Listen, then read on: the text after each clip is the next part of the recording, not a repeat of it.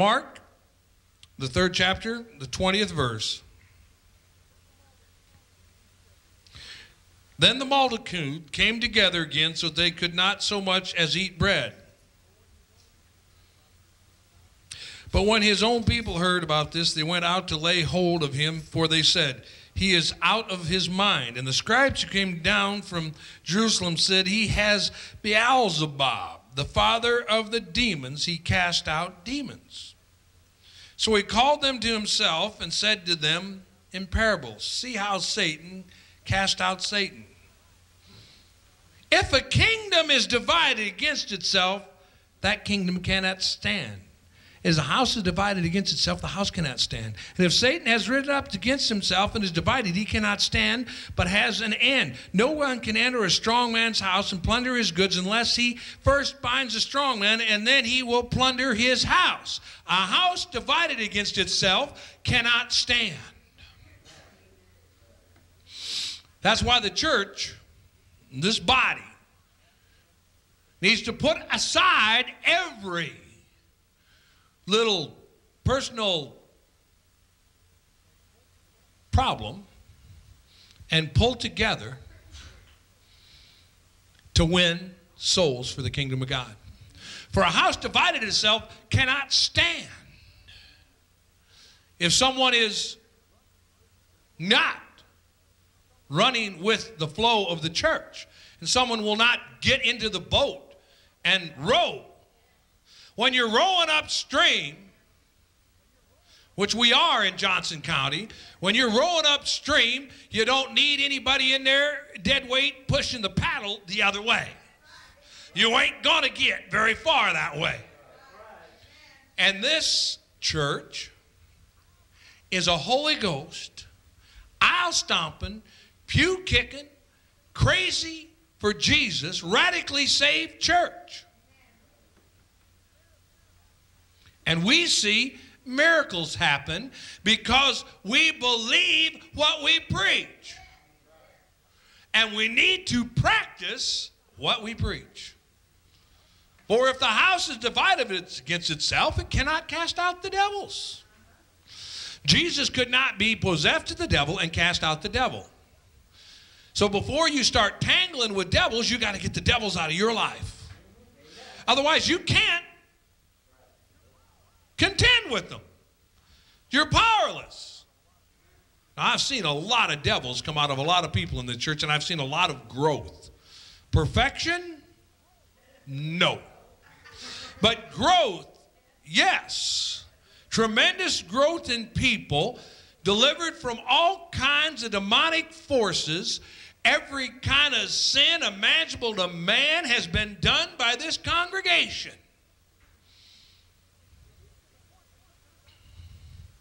Even to the point that sometimes I see people say, well, people you got over that church, they're such sinners. No, they were such sinners. Jesus says, why should I go to the ones that are well? I go to the sick that they might get healed. We were teaching in Sunday school this morning about living a life of sanctification. Ephesians, in the very last couple of verses of it, says that the Lord wishes that you would be wholly sanctified, body, soul, and spirit, that you might be acceptable unto the Lord on the day that he comes.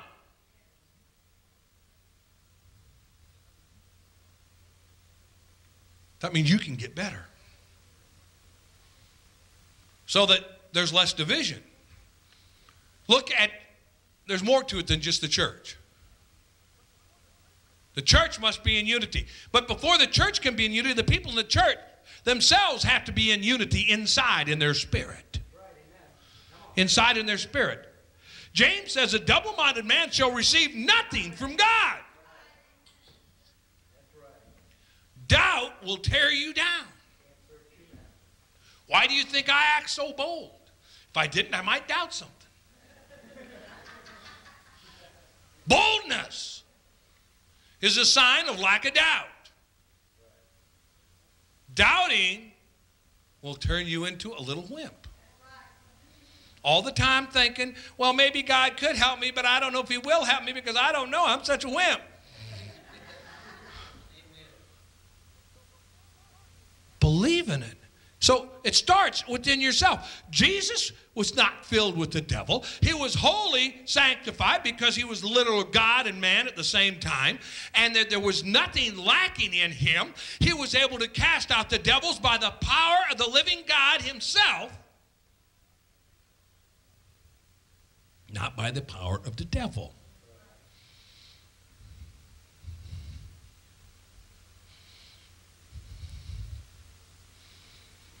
So get the devils out of your life. Get yourself in unity. Get yourself in unity. I mean, don't lie to me. Raise your hand if you don't occasionally get double-minded. Or if you do, you get double-minded. You doubt. Now, what am I going to do with that?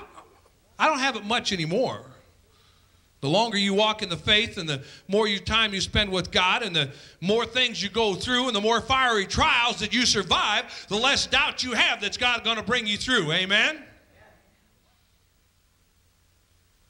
The less doubt.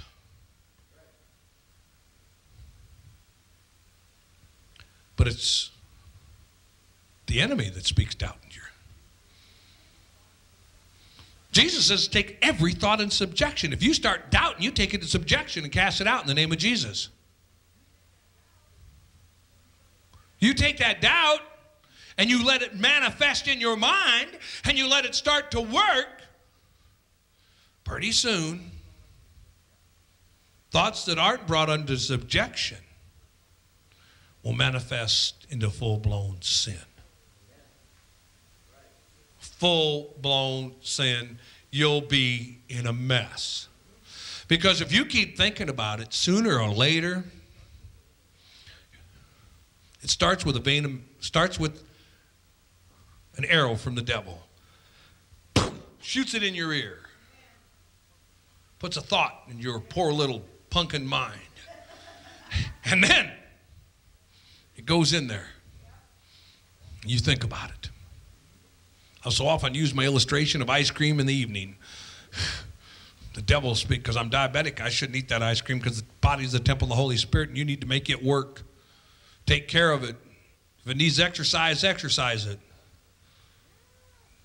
Just don't lay there. Yeah! My legs feel so much better after I walked about 5 miles yesterday. It ain't even funny. And they feel even better when I got the 300 ticks off me. That's part of the curse. I mean, they're little demons everywhere. So you think about the thing. Let's say you think about, boys or girls, about that old girlfriend you used to have, and you know, or that old boyfriend you used to have, and you know for certain sure if you went over there and just flim-flammed them just a little bit, that you could be right back where you were with them, back in the sack. And you know God don't want you to do that. Because he says, if you are united to a harlot, you don't have to be a woman to be a harlot. A man can be a harlot, just the same thing. Then, and you are part of the body of Christ, you are then united, the body of Christ, with a harlot, because you become one flesh and you defile the body of Christ. Just think about it. It's kind of common this day and age, so we'll use this example. Just think about it. You caused Jesus to jump the fence. If he's truly in you, my. So the thought, the enemy shoots it into your little red pumpkin head, and it's in your brain, working in there, and so you just sit there, and you know, some of these thoughts sometimes, I will tell you, some of these thoughts sometimes are just a touch pleasurable. Huh? I haven't walked the aisles in a long time. They're just a touch pleasurable. That this thing that you were thinking about, the more you think about, the better, just like the ice cream. The more I think about that chocolate ice cream, the worse I want it. You know? And you think, I'm going to beat this down in my own flesh. I'll get this thing. This is fun. I'll get this thing to where you know, I can hold it back. I got the power. I don't have to have it. I don't have to have it. Well, I'll just have just a little tiny bowl. Maybe I'll get one of them itsy-bitsy teaspoons that Linda has in the drawer. That we got these baby teaspoons. They're just about half the size of a regular teaspoon. I get the little baby teaspoon, and I'll just get a couple of teaspoons of that thing, and the next thing you know, there you are. And you go to the cupboard, huh? Now you go to the cupboard, you look in the cupboard, and you get in the cupboard there. This way, this is related to every one of you as I pass by. Did I go by you too? I'm not sure. I better check this pair out. And the next thing you know, you got that giant 2-quart spoon and that big, I got this big silver bowl. It's about this big around. I've watched Doug do it. And he just takes a half-gallon of ice cream, throws the box in there. A whole box.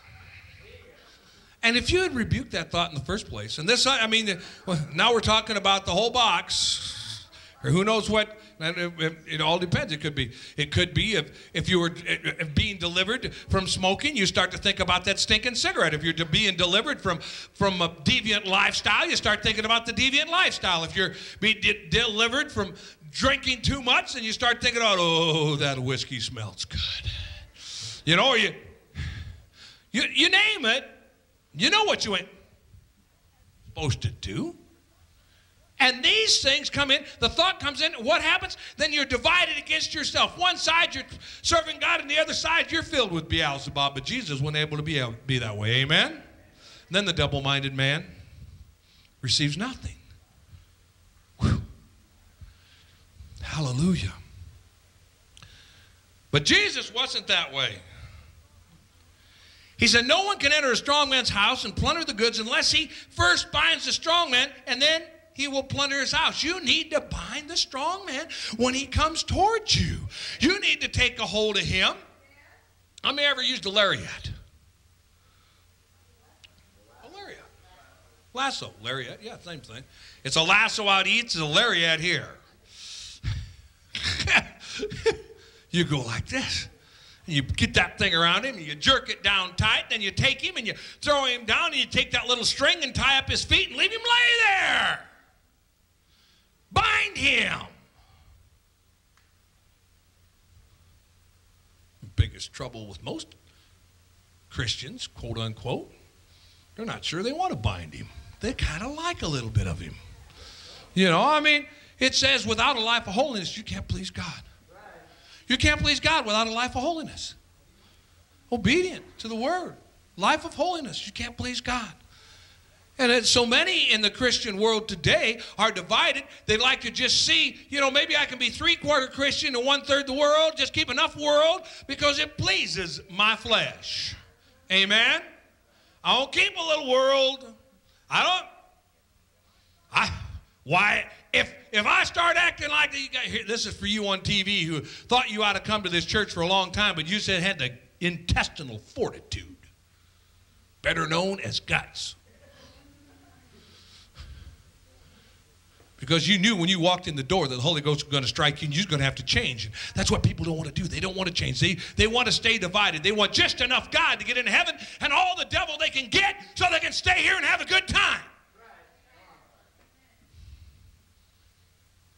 No wonder I'm not running 1,000. Oh, God will forgive you. He will forgive you. He'll get fed up with forgiving you after a while. You know? He'll turn. Hebrews. Oh, wait a minute. Here we go. They're going to give me the unpardonable sin here yet, so don't worry about it. Assuredly, I say to you, all sins will be forgiven the sons of men, and whatever blasphemies they may utter, but those who blaspheme against the Holy Spirit never has forgiveness, but is subject to eternal condemnation because they say he has an unclean spirit.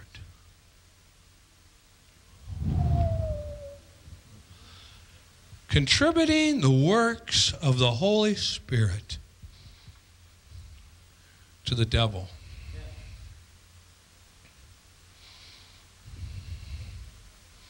Now, how could you do that? The Holy Spirit, now, this has a broad application, and broader than a lot of people might want to work with. But number one, the first early church, if you read the Dudash, which is the oldest piece of literature we have outside the Bible, it said that saying that the works of the Holy Spirit were of the devil was blasphemy of the Spirit. This is going on a church-wide basis. In other words, if you say speaking in tongues is of the devil, you've blasphemed the Spirit. That's what they thought at 100. I always like to get back as far as I can get to see what they thought.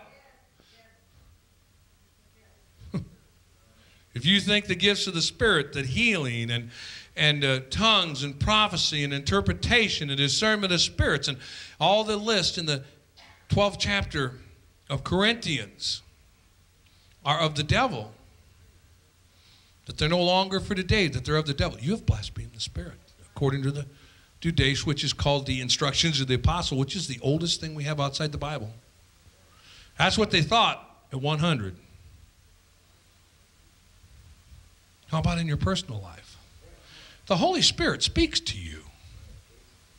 He chastens you. And He'll get on you. He'll ride you some. And you'll say, this is too uncomfortable. That can't be God. That's got to be something else talking to me. That ain't God. I mean, God wouldn't tell me. Oh, yes, He would. God wouldn't tell me to give up my favorite thing. God wouldn't tell me to change my entire life. God wouldn't tell me to go places I don't want to go. God wouldn't tell me to do things I don't want to do. That must not be God. My whole life has been God tell me to go places I don't want to go and tell me to do things I don't want to do. The bishop's sermon on the bitter cup. We don't want to drink it. We want a Christianity that says, oh, everything's going to be all right. All right, all right, all right, you know. He says, you shall suffer tribulation.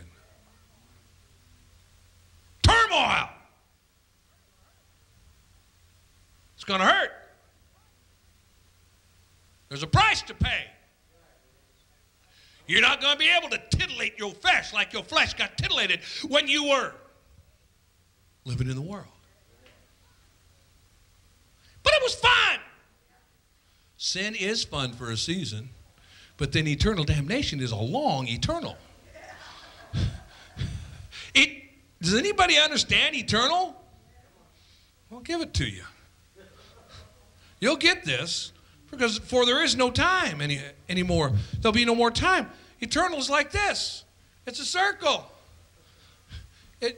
It's like me running around eternal is that you just keep running around the circle and it don't ever stop. Just keep going round and round and round. And if hell were a ball and you were running around it for 1,000 years, and after 1,000 years you'd only wore a groove in the ball this deep from going round and round, following the same track, you're going to run around it until you get clear in the middle, and then they're going to make it over again, and you just keep running. That's eternal. Don't quit. How can something be eternal? Because heaven and hell are outside of time.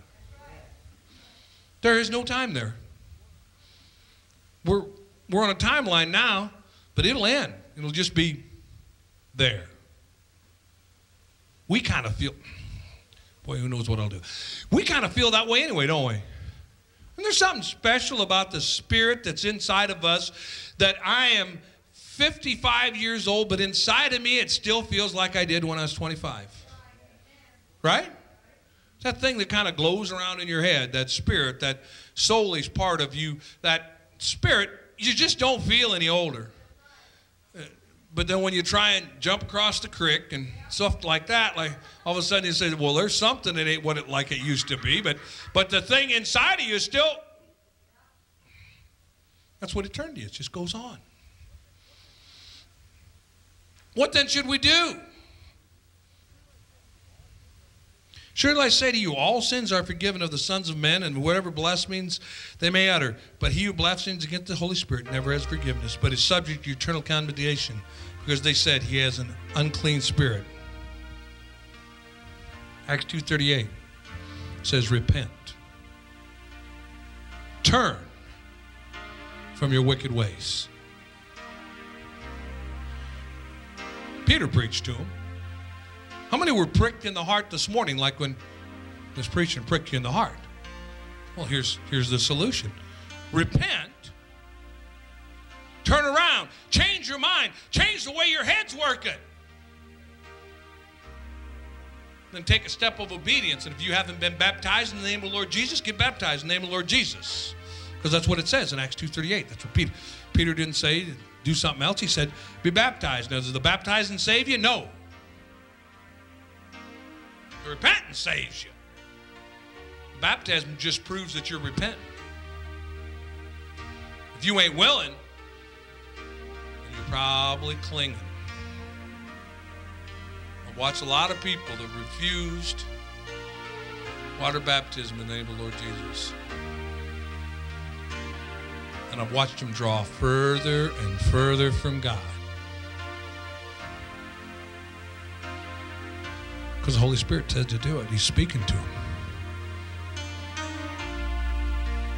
The only sin, the only sin that you can't be forgiven of is something you won't repent of. You repent of your evil works and God will forgive it. If you continue to blaspheme the Spirit, you're going to go. Repent. Take Jesus serious.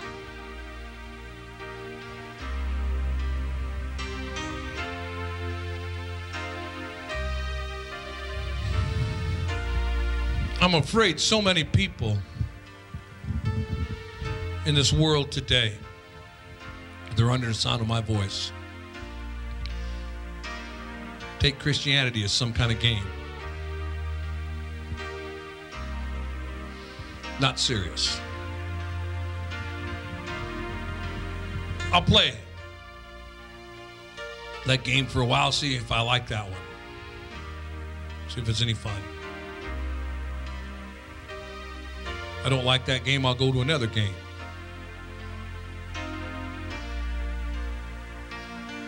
People in the town see the people running up and down the street and they say, boy, it looks like them Christians are having a lot of fun. Maybe I'll try it, see what that's like. And then later at night, they see them running out front of the street down at the Legion. They say, well, maybe we'll go down there and that party looks like it's more fun than that other party. It's not a party. It's not a picnic.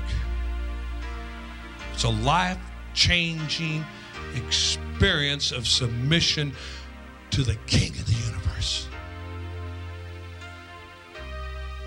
And I would be blaspheming the Spirit myself if I told you it was easy. I would. I'd be lying, and Linda tells me every time I fib just a little bit that all liars have their place in the lake of fire.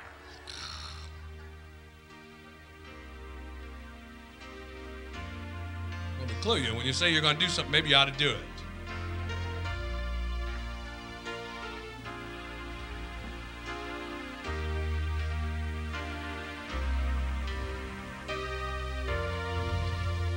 Be not divided. Be not double-minded. Repent of double-mindedness.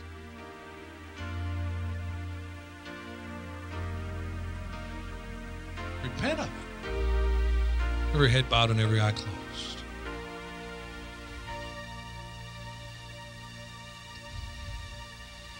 Maybe you've been double-minded. Maybe you have let Jesus come into your life, and yet you cling.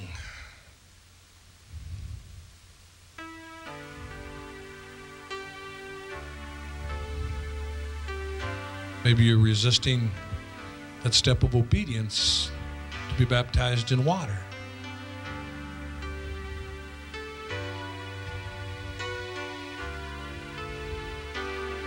Right now, God's given us an opportunity to repent. Maybe you've just been playing the game. You really don't know Jesus. You're going to be the first ones. Here in the house and out there, if you really don't know Jesus, but you want to, I want to see your hand right now. If you've just been playing the Christian game. Oh, I see one. I see one. I see one. My. Put them down.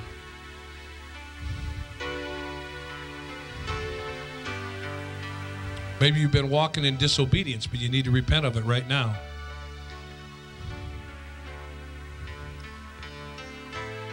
Maybe you need to repent and take that first step into water baptism. If that's you, raise your hand.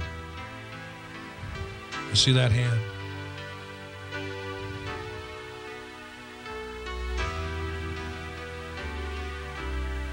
Okay, come to your feet. You got the baby.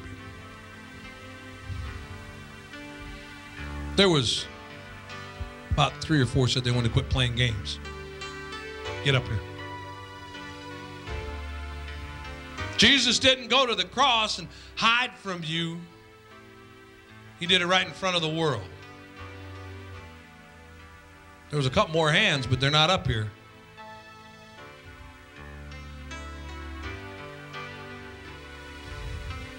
Repeat after me.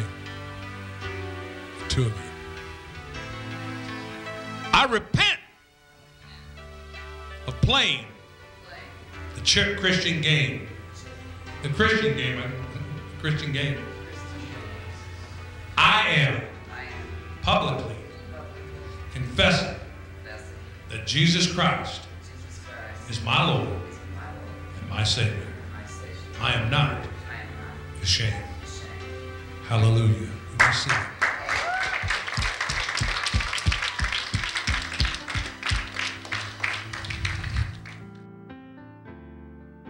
For anyone who would like to get saved right now and turn away from your sin, please pray this prayer with me. Dear Heavenly Father, I come to you in the name of Jesus. I ask you to forgive me of my sins. I confess you right now as Lord and Savior. I ask you to come into my heart. And I thank you for saving me. In Jesus' name, amen. To contact us, please go to anchoredinfaith.org and click on Contact. Then fill out the form and click on the Submit button. Someone will then contact you within a short time. Social media video platforms carrying our programming can be found by clicking on TV. The latest episode can be viewed directly on our homepage at anchoredinfaith.org. Late-breaking information will be posted on facebook.com/AIFGC. This has been a copyrighted presentation of Anchored in Faith Gospel Church.